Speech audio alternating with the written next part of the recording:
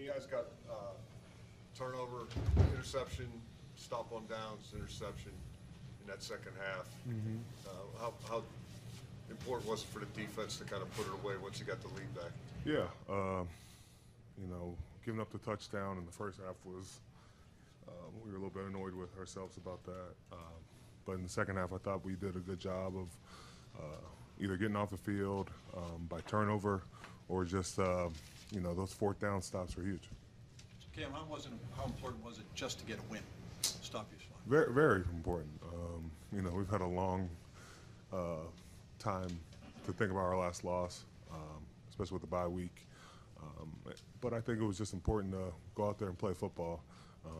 The sick taste after that last loss, and then just having to deal with it for the past 2 weeks is, you're raring to go and ready to get it out of there.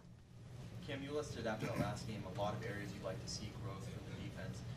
Where did you see the most growth from last week to this one? I thought the run defense was really good. I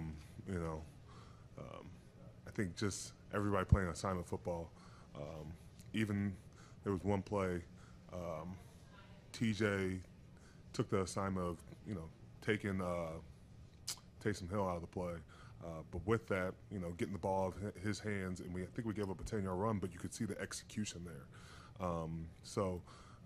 The execution I just thought picked up in the run defense, and then that led to the sacks, a couple of sacks, and the turnovers as well. The third and one and the fourth and one stops. You and 99 had the third down stop. Can you tell us anything behind the scenes, anything interesting in those two plays? It was funny. I was kind of annoyed we called it the timeout because I thought we were going to get the stop before that. Most of those times when you see the quarterback getting underneath, it's a sneak, and it's mano a mano. Who gets lower in your pad level, who turns their feet, making sure there's a big pile up in the middle, and then making sure, on the third and one was actually the run to Kamara, and Kamara's in the game. You're either thinking he's getting out quick or they're giving him the ball somehow. And then on the fourth and one, it's just about making sure there's a pile and then making sure our linebackers can fill over top. What caused that pile? Who was in the middle of that pile? Me and Larry. That was third down too. You guys made the tackle. Yeah. Why did you said you thought you were going to stop him there? Why? I think just awareness and understanding what they were going to run. I felt good about the call, and then we called the timeout, and I don't think they were ready for it. And so, knowing where the ball was going to be, but we stayed ready and got off the field. Is there a different energy today with TJ out there? I don't think it's just TJ. I think TJ and KZ, they both play with great energy. I think just having more of our defenders back. I know we lost Minka right before the game, but it's a breath of fresh air to have them back. Getting guys like Larry and Miles healthy were huge, and the more guys we can have to the party, the more we're going to be successful going forward. TJ was crediting Rob for his communication out there. How valuable was he in this game and other things that he's done in other games, big places? We put a lot of stress on our linebackers, including me. I'm the first to talk about my linebackers and get in their face and let them know what I need, because communication from that position is critical. And I thought they did a great job. Rob, Devin, Miles, and just reverberating those calls because we all need them. And when our crowd is loud like that, they got to be loud as well. Cam, every defense wants the splash plays, and today those came for you on the back end. And how connected is that to you guys winning up front, stopping the run, getting them behind the chains, and getting some pass rush too? I think first it starts with stopping the run. When you can make a team one-dimensional and they have to pass the ball and go down the field, is huge. And then our back end, being opportunistic. Even the Levi play, you look at it, he had to go and take it from him. And when you do that, it makes you successful. So kudos to that. But, it's just about playing good team defense. Everybody just working hand in hand and being complementary.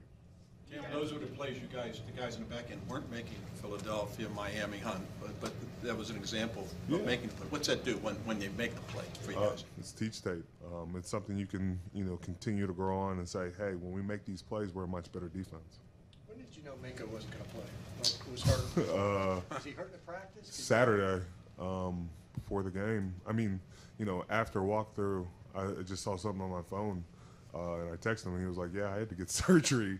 We saw him during the walkthrough, and, not thinking anything of Minka. Minka's just, Minka's grumpy all the time. So you're not thinking anything of it. But, after seeing it come across my phone and, checking in on him, Mike T even explained to us, he was like, first thing first, you got to take care of the player. And, we got to make sure we take care of our business while Minka's out. Is it a testament to the defense, a little bit of what the offense was able to do today instead of sustaining drives and you guys staying fresh? Yeah, I think the best defense is a defense on the sideline. And when the offense can sustain drives and, can continue to keep pounding them, it's huge. We love seeing their defenders tired and, kind of annoyed that they got to keep going out there. I will be the happiest guy if I only have to play 20 snaps in a game. It hasn't happened yet, but looking forward to it. You mentioned KZ and the energy he brings. In terms of having a veteran like that to fill in for Minka at the last second like that, what's that do for this defense? It does wonders. He's a veteran guy, plays with a chip on his shoulder. If you've been in our locker room, KZ's been one of the louder guys this week. I think him and Miles were about to fight every day in a playful way. But, KZ just, he's small in stature but big with his voice. And, he plays big as well. So having a guy like that being able to put out there when a guy like Mink's down was very huge. All right, thanks, Kim. Thank you. Thank you.